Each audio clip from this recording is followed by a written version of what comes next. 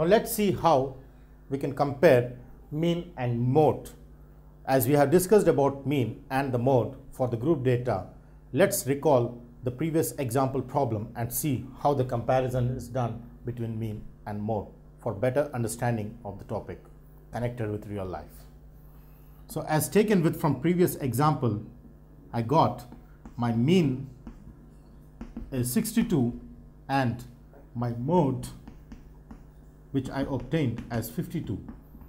So with these values I would like to compare, because the previous problem was referring to the marks as obtained in the subject of mathematics by the students in the class. Therefore, this value gives me that mean equal to 62 means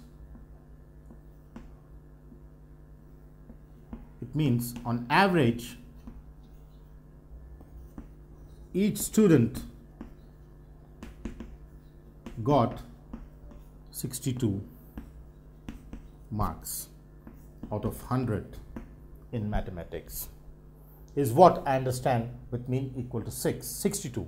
It means on average each student got 62 marks out of 100 in maths.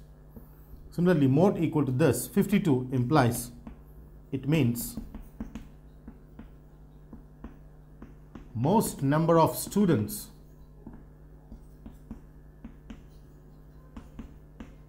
got 52 marks in the whole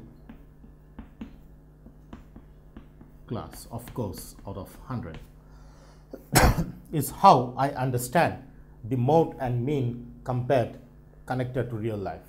So when I come to mode, it means the most number of students who got 52 marks. This is on average each student got 62 marks. So mean refers to the average and mode refers to the most number of times or most occurring part. Therefore, each of the definition of mean and mode have their own respective understandings as seen through this example. Mean is average of each student and mode is most number of students getting that particular marks. Here mode is 52 and mean is 62 is how I understand the difference between mean and mode. Next, the third measure of central tendency is median. Mean, mode and median. So what is median? One of the measure of central tendency which I have identified here is median. So what is a median? So median is generally referred as the middlemost value. So when I basically understand median, I understand this as middlemost value of the data or of the observation is called the median. Of course, the rule here is that we take the data or observation is arranged in order. Generally, we arrange in order. Either it can be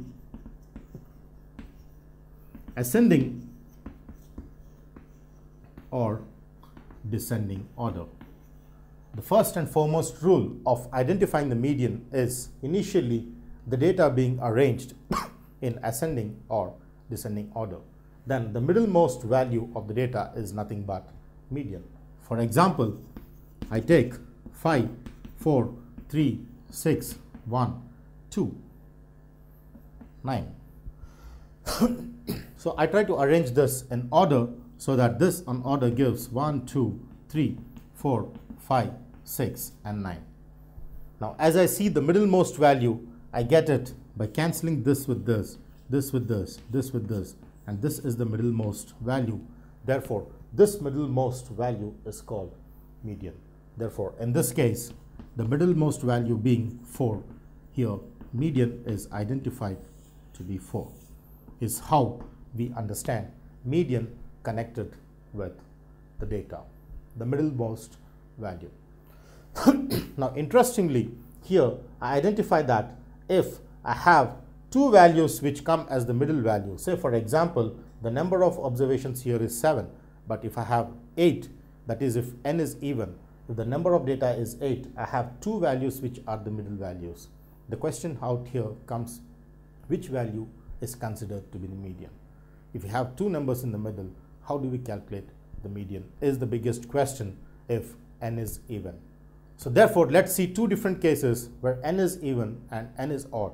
This example where n is odd. N is the number of observations. Therefore, 1, 2, 3, 4, 5, 6, 7. So n is odd. Therefore, I got median as 4.